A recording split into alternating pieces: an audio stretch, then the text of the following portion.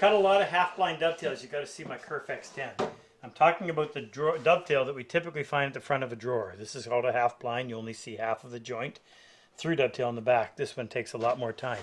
But I got a way of cutting some of that time down. Here's the problem.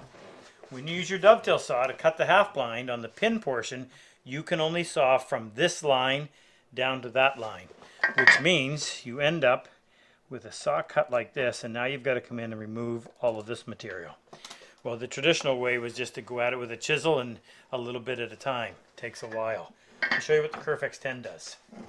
My dovetail saw has a plate, saw plate, that's 20 thousandths of an inch thick. There's 2 thousandths of an inch set on either side of the teeth. That means you're going to end up with a kerf that is 24 thousandths of an inch in width.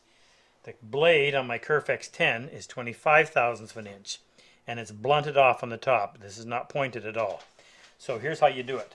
Come into your kerf. Remember, that kerf is angled from here down to there, down to the bottom. So I'm going to come in here, and I simply put it in the kerf and then tap it with my small mallet down to the line. Take it out and go right to the back line.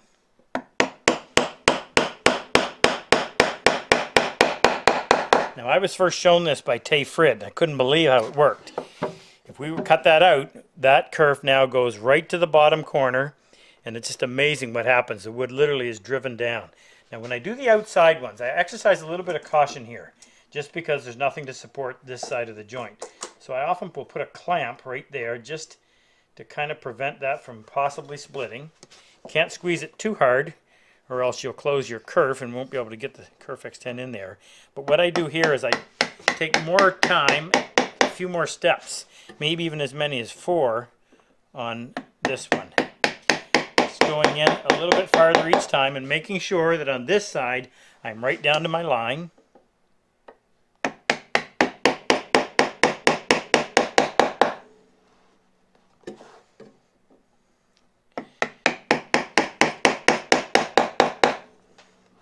Now we'll go right to the back.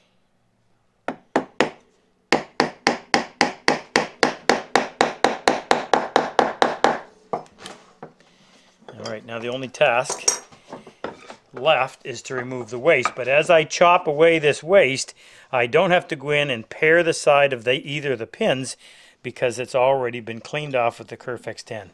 It's actually amazing. Works in hardwood, works in softwood. Like I said, the only precaution is on that outside half pin, offer a little bit of support to the wood just in case, prevent that from splitting off. That's the Kerf X-10.